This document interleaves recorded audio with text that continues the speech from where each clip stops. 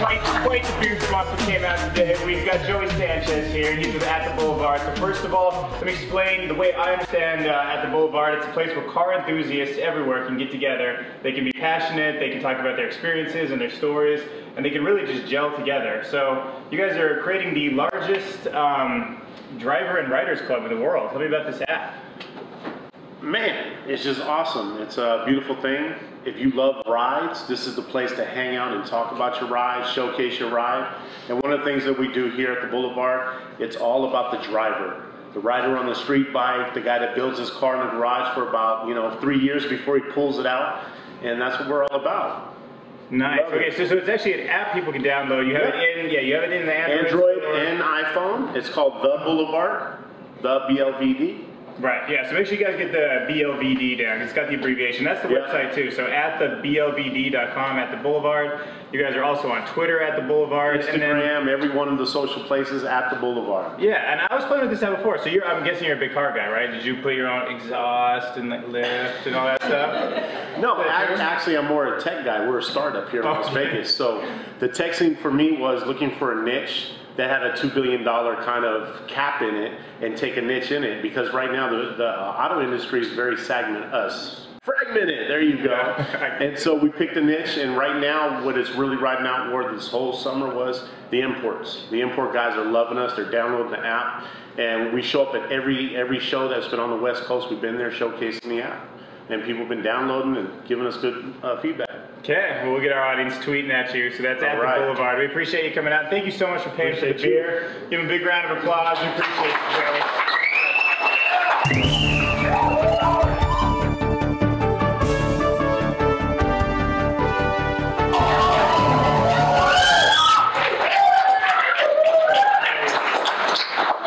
Let's get the show on the road by starting with our news roundtable. We're talking to Coach. So I want to talk about trivia night.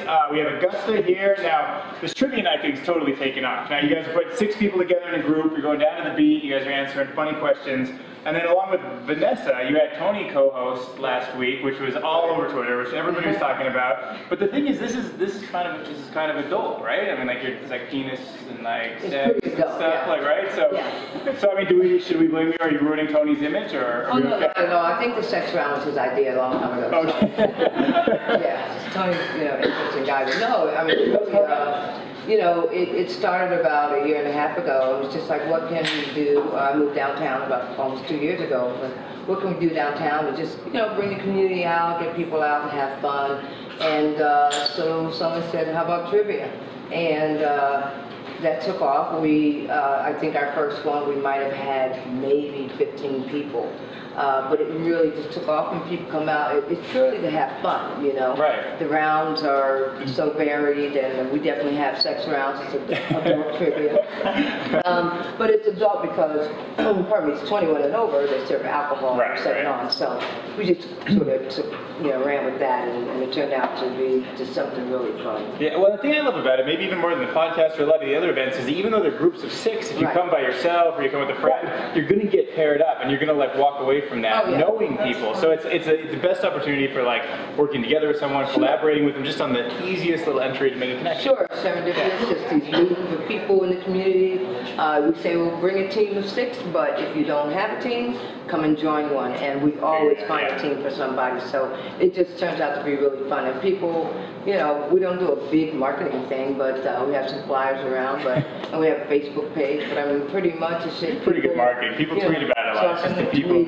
Word of mouth goes far. Yeah, so Tony was our guest host this time. It's pretty funny. Excellent. Now, Vanessa helps out with the hosting duties, and I know her more from hosting the all hands meetings that Zach hosts. She's really good with big crowds of people, so like how did you get her on board? Well, Vanessa and I go way back as Zappos, and we started around the same time. I watched the other grow with the company, but she's a great comedian, really good with people, and so my old background of producing shows and hosting shows but I naturally thought of her. She was just a natural fit for the hosting portion of it. So, you know, when I asked her, she was like, yeah, I'm all in. So, you know, it just took off from there. And she's extremely funny. I mean, but she's so natural, you know. So a lot of people really, she has a good following too. So a lot of people come just to, you know, just to check her out. Yeah. So next we have Matt, and he's from Strip and Dip. Now Strip and Dip have come in before toting beer and food, which has been awesome. And again, you've brought in your chicken and your macaroni cheese and your veggies again tonight. Our audience is happily munching on that now, so thank you very much. But you're here to talk about your fundraiser, right? It's extremely exciting to partner up with Hero School, which for us, our team is very passionate about wanting to do something to make a difference in our community, bring the community together.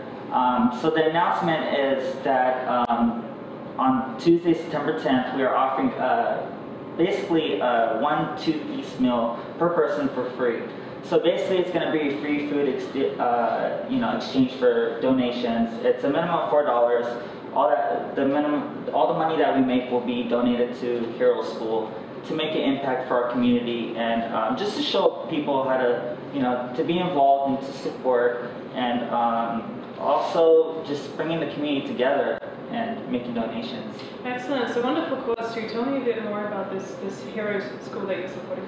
The Hero School was, I believe, founded by Tiger Todd, which, to learn more about it, it basically helps people with disadvantages that are homeless, and being able to help them and give them a guidance and just give them an opportunity and show that people do care. I believe we're all born with the same opportunity, and it's just nice to be able to make people give a good difference. That's excellent. We love it when local companies give back to the community. So thank you so much. Again, what was that date and how? It's on. If you guys want to get your calendars out, it's Tuesday, September 10th, from 11 a.m. to 10 p.m. And again, every donation counts. We are looking to give people a good future and to give back and get them back on their feet. Fantastic. So I'll be down there and I'll be eating my chicken, but also making a difference. So thank you so every much. single dollar. Thank you guys so much for having me. Thank you. Thanks, everybody.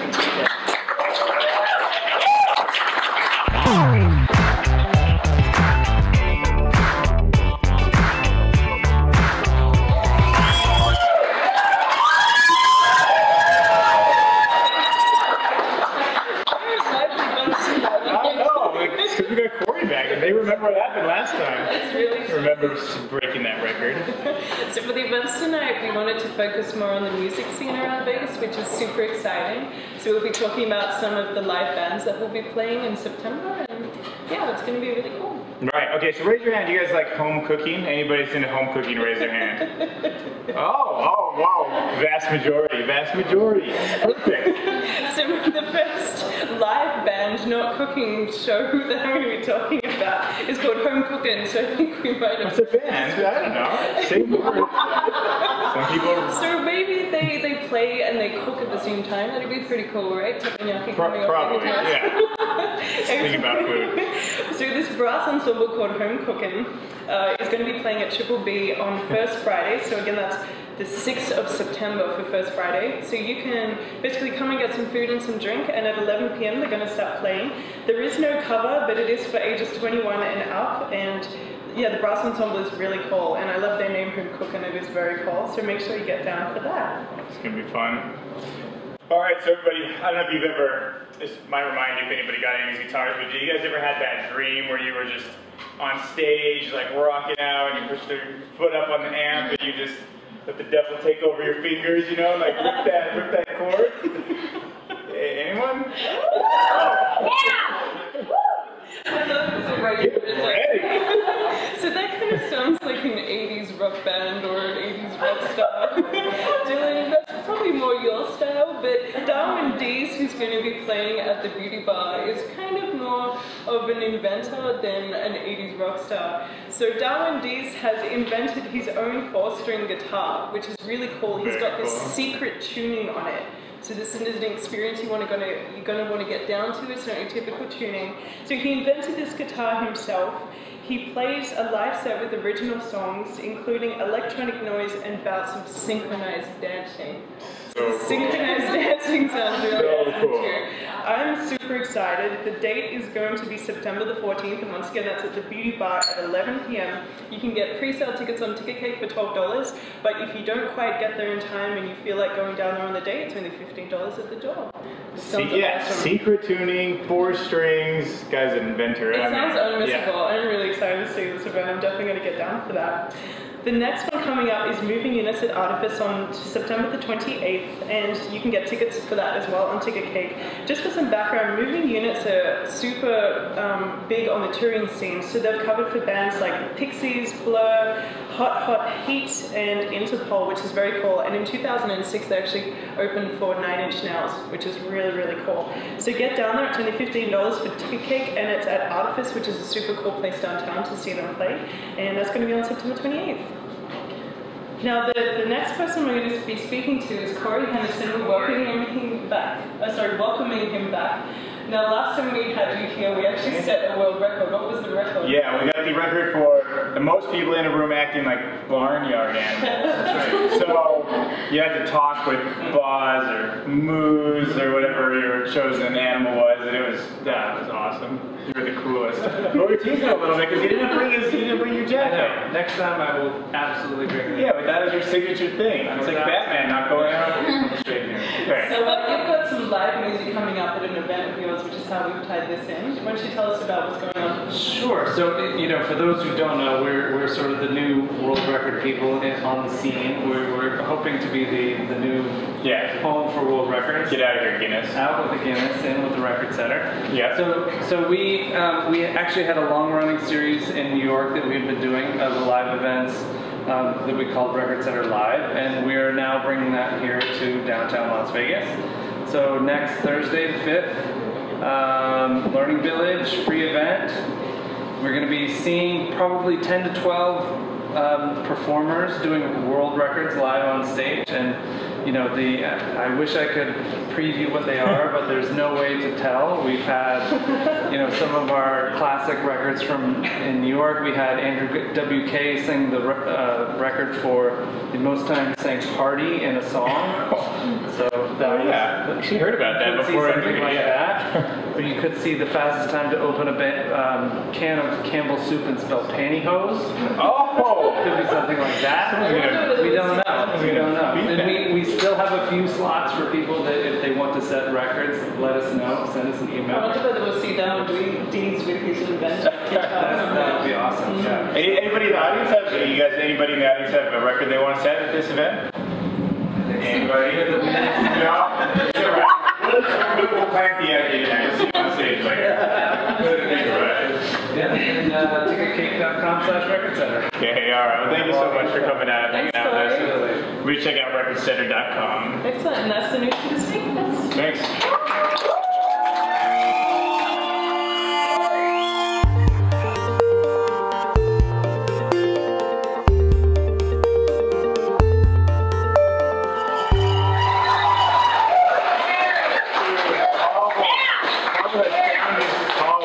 Found your calling, amping up audiences. That's what he's born for. And today we're extremely lucky to have one of Fortune's 2012 top 10 most powerful women entrepreneurs with us.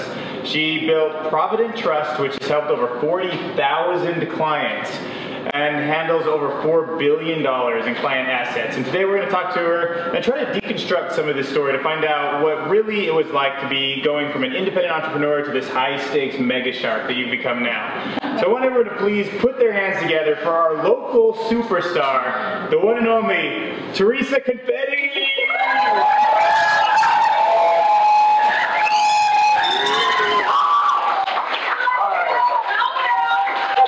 If you Google confetti, it'll still come up, but actually Fette. So, all right, so let's start up. So how many of these worthless maggots did you have to crush to build your empire? Probably none.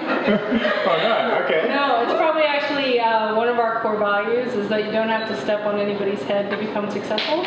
Oh, okay. So I think maybe that's why it just took us well, most people would say that our success was fast, but it took us a little longer than we had hoped because when you do things the right way, it takes time. So. Okay, well, we talk a lot about culture in this community, especially kind of coming from Zappos, a lot of people coming from Zappos and it being so close. So tell me about your specific culture and really what that was like. So people call us the Zappos of the financial world, which is kind of an oxymoron a little bit.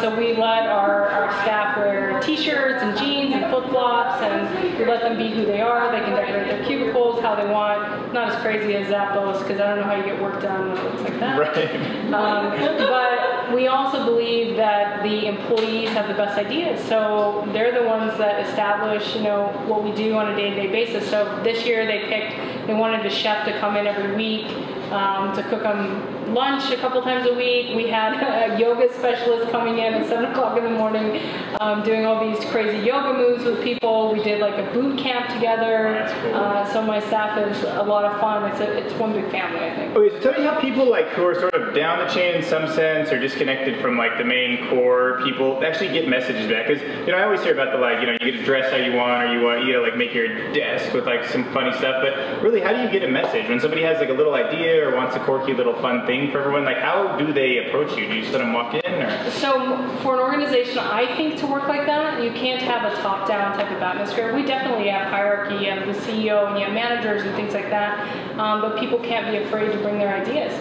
So if you create an environment of fear and an environment of, where they come with their ideas and then you smash them down every single time, you're not going to get them. But if you create this environment where they want to bring them, they will. So that takes time. You don't do that overnight. People are still scared to tell you that they want to wear flip-flops to work. Yeah. And it took them almost a year to finally say, we really don't want to wear, business casual. Oh, really? So they were talking about it. They're like, should we tell her we just don't want to wear business casual? And then they finally came. And how'd you take it? All right? You're just like, that's it? Well, I think I'm the only CEO that wears a full-on suit with flip-flops under my desk. Good. Well, so tell me an example. What's one of the best stories where somebody came up and suggested something to you that you probably wouldn't have thought of on your own, or you think has really helped the culture? So probably the yoga teacher was the best one, not because of the yoga, but he happened to be this spiritual healer type person. Yeah, I know the type. And we were having some changes. We were having some changes in our culture, and it wasn't blending well. And this guy, the yoga was the side of it. His name was Martin Hinton, and he ended up being what caused our culture to come back together. And people were crying during the middle of their yoga, hugging after yoga. It was pretty crazy. But I think when your culture's open to change like that, the healing can happen, and we can move forward from that. So yeah. Awesome. I love that story. Okay, so let's talk about some of the big factors in your success. I mean, you have by all means a gigantic company that you're in charge of now. But I'd like to hear more about a lot of the entrepreneurs in this audience are kind of raising the first $1 to $500,000 and kind of putting the core team together. But let's try to deconstruct some of this success back to where it started, and how can people replicate it, or what are some of the key things that stick out in your mind? So I just gave a speech on the Zuckerberg effect, I call it. I've coined this term because I find that when I'm talking to young entrepreneurs, especially in this day and age, they're saying, I have this great idea and I'm going to make $1 billion and it's so awesome and I'm going to raise all this money, and they raise $10 million and then they lose it and they wear it like a badge of courage. Losing other people's money was fun for them. And I'm trying to mentor some of the young entrepreneurs that I mentor. I'm trying to get them back to the basics, that if you make $1 million and you get to bring home $200,000 or $300,000 of it, that's just as much a badge of courage as losing $10 million of somebody else's money. So to start with the core foundation, start with core values, do the right things, build your business on real principles. I notice in some of the startup companies, it's all fluff. It's all about, they want to say culture, but you got to build the culture after you have substance. Right. You got to be selling something that people want, either a service or a product, right? If you're not selling something that people want, then you're probably going to blow up in a couple years. So exactly. So do you correlate it to do you think slow growth is a positive or negative, or is that just a null factor? Are you really just all about if there's good revenues or good So we didn't have slow growth. I mean, in comparison to other companies, people would say that our growth was really rapid, but it was the right growth.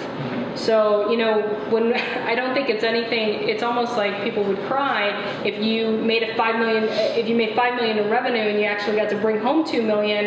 That was, not good enough. You had to make $1 billion and lose 400 million. So I don't know if you guys have been watching, the NASDAQ and Facebook and all that kind of crazy stuff. They're making crazy money, but they're losing it too. No, it's great to see the young entrepreneurs build strong businesses, because our communities need strong businesses, strong leaders.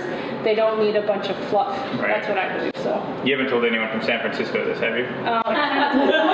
Oh, you did? Okay. I think I'm not allowed there anymore. Okay. It's good. Okay. Well, I definitely like that model. I think you're actually 100% right. So let's talk about some of your thoughts about the entrepreneurial community that's actually downtown in Las Vegas right now. So what do you think about maybe the downtown project and the community down here, but maybe in the state as a large? Either one of those opinions would be fascinating to me. I think in Vegas alone, what is happening here is really exciting, and I think what Tony Hsieh has created in downtown is super exciting. He's bringing all these young entrepreneurs who are passionate and hungry to our city, who's a little bit sleepy. So it's really great to see the energy coming into Vegas, as well as Vegas has always been kind of lacking of talent. So people come in, and when you do something well, everybody wants you, because there's just not enough of you. And what the Downtown Project is doing is bringing really good, talented young people that people like me want to hire. Right. So we're really excited about what's happening in downtown. Okay, so you're like, in a nutshell, you're just excited that there's kind of this new energy, like kind of a youthfulness that's coming in? Yeah. I think every city needs that, and I think to rebuild our economy, that's what we need as well. Yeah. Okay, so let's talk a bit of, well, actually, what I'm kind of curious about is, so if you do get successful to a pretty high extreme, can you walk me through kind of like your internal dialogue? Like, you're going after this goal, like you want to make revenues, like you want to grow a company, and then at some point you must have said, I've really like accomplished what I wanted to at first. And of course you could like move that bar back and like keep going for it, but tell me how your mindset changed, or like maybe how your values might have changed. Like what became important at the point when you realized like this is a success? That just happened about 3 or 4 weeks ago. So I was sitting in an entrepreneurs group meeting, and one of my best friends, Jason Griffith, owns one of the largest regional firms here in town. We were going around the table saying, what is our next level? And I said, it's to build a $100 million company. And he looked me straight in the face and said, it's bullshit. And I was like, what? I'm going to build a $100 million company. How could you not say that? That's my next level. And he said, that's bullshit. You're going to build that with your eyes closed. Okay, what are you really going to do to take yourself to the next level? And it caused me to go home, and my mind was spinning, and it's still spinning from this conversation. What did you mean? More money, or like it meant like you need to be more happy? It's not about money. So at this point, like I'm at a point of success, and it's not about the next level of money. It's about the next level of being maybe a $100 million person. And so now I'm really looking at myself and myself as a mom and a person in the community and all these things. And, am I contributing $100 million of value to my children, to my community, not just to my business? Am I building core values in my family? Am I bringing all this stuff that I do and drive at work home? And I'm probably not. So that's my journey this year, is I'm going to work on becoming a $100 million person. And that I'm happy that he made me see that that was kind of a cop-out. Yeah, well, let's go a little further on that. So, I understand maybe it's not money, but tell me what's going on with your internal dialogue. Like, is all of a sudden, like, do you have a daughter? Do you have kids? 2 sons. 2 sons. Okay, so like if one of them does something funny, is that like become funnier to you all of a sudden? Like, are you valuing that? I mean, like, are you finding nuances and value in places that you couldn't see before? It's already pretty funny when they're 2 years old. They kind of say some stuff. But I think what it's caused me to do is I kept thinking I had to schedule, like every moment had to be super special and every moment had to be super exciting, and basically no moments were occurring. And so now what I've started doing is I schedule my happiness, that's what I say. So I go in my calendar 1 month in advance and I schedule all the things I want to do. So I might just do 1 weekend a month where I spend it just with my kids and we go do some crazy thing, or do something with my husband outside, or take some time with my partner, my business partner, and we go decompress and think about vision and things like that. So I schedule the things that give me passion and make me a better person, and I don't necessarily have to do it every day, which basically I wasn't accomplishing at all. Right. Okay, well, yeah, sorry to go so deep about it, but I just, you know, I've been dealing with it, like, why are there so many mentors around here? I mean, this comes up, we have a few that are helping with Ticket Cake, but like, they're volunteering their time, and they've made all this money and been so successful, so I was a little bit shocked at how many people decided that what they actually liked doing was still the same thing they were doing, but without any money involved, and I just... So I think they just want to give back. So from me, when I was a little kid, I had 3 teachers, and I can go back and tell you their names and the stories behind them, but at the end of the day, they made me feel like I was somebody. Yeah. And so what I try to do for my employees and people I mentor in the community and the young people I meet is I just hope to make them feel like somebody, because somebody made me feel that. Right. So if I can just pass that along, that's what's made me successful. My employees will tell you, I don't think anything's impossible. And actually, our IT director came the other day and was like, this project's impossible. I said, it's not impossible. How much does it cost? And he said, $1 million. I was like, that's not impossible. Right. So I don't think absolutely. anything's impossible. And I think that lesson came from people telling me there's nothing you can't do. And we just have some young people who've been beat down quite a bit, and they just need someone to lift them up and realize, give them a chance. Yeah. Just a chance. Because yeah, there must have been some little kindergarten Picasso, and he like drew a stick. He drew a stick figure, and his teacher was like, "Oh, that's cool, stick figure." But and he's like, "Yeah," and he became Picasso. You know what I mean? Like something like that, guys. At the end of the day, though, somebody sparks you, but you got to set the fire. Right.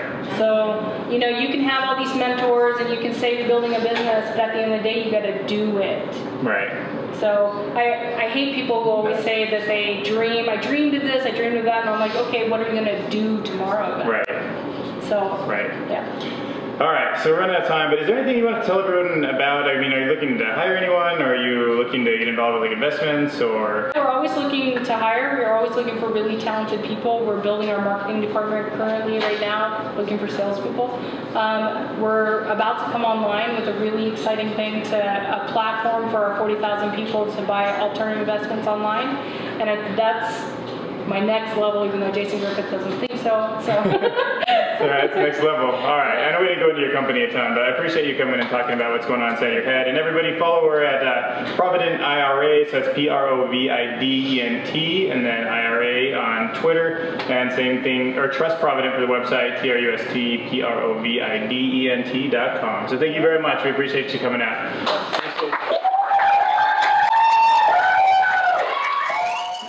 I have Dylan here. Now, Dylan, what is your Twitter handle? Dylan Simpson. Dylan Simpson. At Dylan Simpson. And Dylan Simpson, if you were to be in a band, what would your band be called?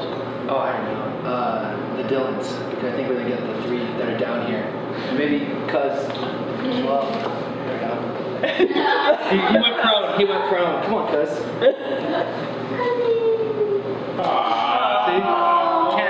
You can't not root for a band. He's on the team. I think he's on the team. And which band would you actually open for?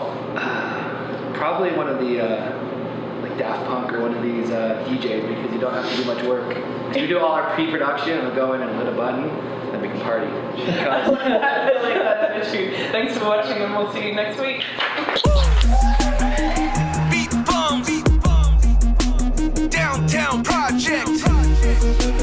Vegas, we the hardest. Yeah.